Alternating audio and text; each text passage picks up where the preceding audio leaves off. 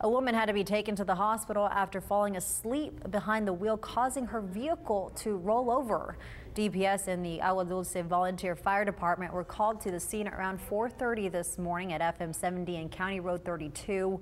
A woman was driving when she veered off the roadway, crashing into a utility pole, her vehicle flipping over.